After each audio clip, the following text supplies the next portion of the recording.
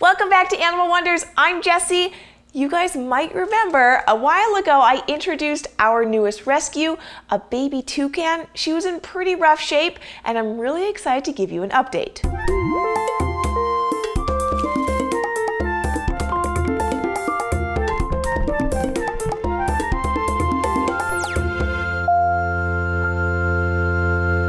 So it's morning right now, and Zeema, the keel-billed toucan, is hungry. Let's give her breakfast and let's clean up her space. First things first, let's get her some food, but I need to give her medicine with her breakfast. Come here, pretty girl. Come on up.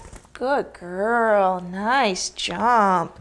Here, come on over here with me. You wanna go on there?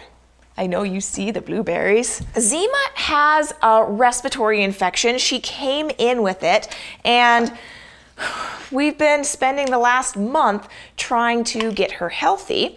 It's been a challenge. We thought that we had cleared it up with her first round of antibiotics, but it came back with a vengeance. So we gave her another round of antibiotics that did not work. So now we are on a different kind of antibiotic. And it's actually really easy to give toucans medicine. I just hide it in a blueberry. Did you eat that? Yeah, that's all for you. Get it. Good girl. She's also on an antifungal. Soft-billed birds are really susceptible to fungal infections. So we just want to make sure we're covering all of our bases. See, isn't that so easy? It's so easy. These guys don't have very good taste buds, so it's not like she's tasting it and then spitting it out. But I do have to be careful that I don't mush the fruit up because they're very sensitive to texture. If you notice, Zeema's missing something. Do you guys see it? She's missing her tail feathers. The reason that her tail feathers are no longer there, she did have them when she first came in, but she broke them all off as she was trying to move around. She's about 4 months old, we think, and at this age she would be fledging in the wild, and she's trying to, but the problem is the previous owners cut all of her primary feathers off, so she cannot fly. So that wouldn't always be a problem. She would be able to exercise her wings, even though she couldn't fly, she could still flap. But the other problem is that she also has an injured leg. Her left leg here is broken and previously broken, and she cannot grip with it, and she kind of lays on it, kind of like the hock area here. So she would normally be able to grip onto a perch and just flap her wings and work those muscles and get her energy out. But she can't do that, and she can't fly. So she has all this pent-up energy, and she's trying to bounce around from perch to perch. And when she does that, she loses her balance, she crashes, she falls over on her tail, and she breaks her tail feathers. You can really see her tail feathers here. She actually has 2 new ones growing in. See those 2? And look at them, they're little baby tail feathers. I'm really hoping that she keeps these and she does not break those off too. All right, Zeema is so ready for breakfast. Okay, that's my mic, yep. Let's get your food. Today, she is getting some blueberries, some papaya, and some yam, steamed yam, so it's nice and soft, just the way she likes it. But yam is not her favorite, so she will eat. Oh, are you gonna eat it? Eat it, eat it, eat it. Yeah, that's what I thought. So we're gonna go ahead and set her in here and clean up her space. All right, you hop on down there. Give you your food. The thing about toucans is they eat fruit and poop out jelly. And so we're just gonna clean it all up, scrub it down, and I have some water with vinegar in it. They are also very sensitive to chemicals, so we can't use any kind of cleaning solution. Zeema really enjoys interaction and attention, so she kind of likes cleaning time. She usually comes and bugs me. Are you getting that? Nice job. Oh, get me too. Yeah. Yeah. Toucans use their beak to explore and play. What is that? Am I making a little ball? Get it. Ready, catch. Catch. Good catch. That was awesome.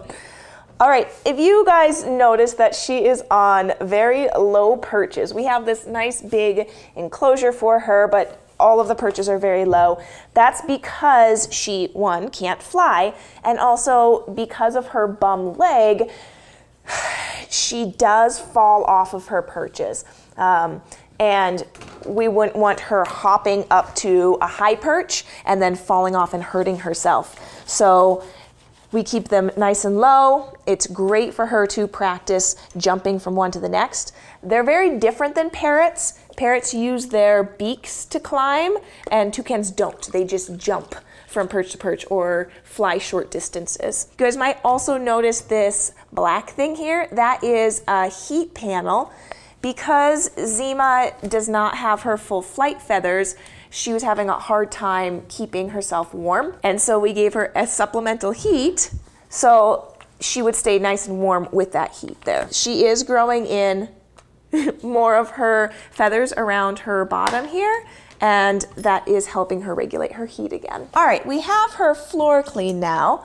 So I am just going to switch out this towel. Give her a new towel, there you go, and some fresh, clean water. And we need both because Zeema loves taking baths. So she'll hop in here, she'll get all over the place, makes a nice, huge mess. A lot of times toucans will use their legs to hold something, so they'll put a toy under their foot and hold onto it, and then they'll like play with it. Zeema has trouble doing that because she can't hold things with her left foot and perch with her right. And she also can't put all of her weight on her left foot and hold things with her right. So she's struggling just a little bit with it, but look, she's figured out how to do it. Now we have this beautiful enclosure, and we actually had this enclosure custom made by CD&E, and they made these beautiful panels so that she can have a view. So she can't get up to this perch on her own right now, but I like her to get up here. There you go. Good girl, what do you think? She will eventually be able to get up here. As soon as her flight feathers come back in, she'll be able to fly in here. She will hopefully be able to hop up here as well. We'll get little perches that she can jump. All right, so serious talk. Her leg is previously broken and it calcified. It didn't heal correctly, which is why she has so much trouble perching. Now we have two options. We can leave it the way it is and she will be handicapped for the rest of her life. Or we can anesthetize her and re-break the leg and then set it correctly. Those were the two choices that our veterinarian gave us. And we have decided that we are going to go ahead and re-break her leg so we can get her to a place where she can perch normally. I think that will vastly improve her quality of life. That's not going to happen right now. And the reason we can't do it just right away is because she has this ongoing respiratory infection. We have to clear that respiratory infection. She has to be as healthy as possible before we put her under anesthesia. And that's just because anesthesia is very risky, and we want to make sure we mitigate as many risks as possible for the best possible outcome. I don't know if you guys can really tell, but she is like all over the place. She likes biting things. She likes just playing and exploring with her beak all the time. This, by the way, this does not hurt at all. It's very gentle beak. But she has all this energy and she wants to get it out. And normally she would be flying around. So to get this puppy-like energy out, we do something creative. Let's come on out under the plant. So because she has a hard time, when she flaps, she almost falls. She knows what we're gonna do right now. I'm gonna just hold onto her under her wings to support her, and then we're gonna practice flying. You wanna do it? Ready? Whee! There you go, get that energy out. Build up those muscles, exercise. It's so good for you. We have to take it easy though. You guys notice that she is breathing very heavily right now, and that is because of that respiratory infection. and she does not have much stamina. So we have to kind of walk a fine line between making sure she gets her energy out and gets her exercise, builds her muscles, but also that we don't overdo it. Okay, you ready for a little bit more? I'm gonna hold on to you again. And yay! Good job, Zeema. Now we have a lot of fun with this. Sometimes I'll just stand here and we'll do that, but other times we'll actually just run around and she'll just pretend fly all over the place, and it's really fun for both of us. Obviously, I have a lot of fun with her. It's very important that she gets a ton of socialization.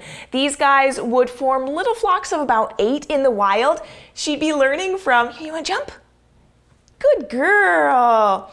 They would be learning from their elders and also their peers, but they would constantly be moving and engaging and exploring, and so that's super important for her. And we're just finding creative ways that we can make that happen in her life with her handicaps. Zeema is a bit of an unusual case for Animal Wonders because she is living in our household, but we have an active family, and that really supports that socialization aspect. My favorite thing is when we pretend fly, run around the house, and my daughter has her stuffed whale join us. So I hope that you guys enjoyed getting to see Zeema. She's doing really good. She's still struggling, but I enjoyed sharing her updates. If you guys would like more frequent updates, you can check out her own Instagram page. It's Zeema the Toucan, and go check her out there. If you guys have fallen in love with Zeema and you want to give her some toys of your own, you can check out our Amazon wish list. Link is below. And if you want to go on an adventure with us every week, subscribe to our YouTube channel, Animal Wonders Montana. Thanks, guys.